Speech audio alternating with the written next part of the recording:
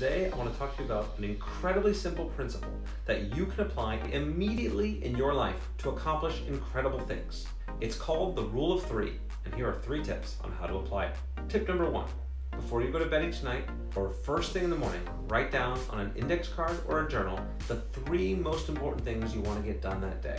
Tip number 2, before you start taking in any outside distraction, that means email, social media, news, start working on the first most important thing you have to get done. Dedicate at least 20 minutes of focused time on that task, ideally enough time to complete it so that you can cross it off. Tip number 3, this rule applies at every scale of your life.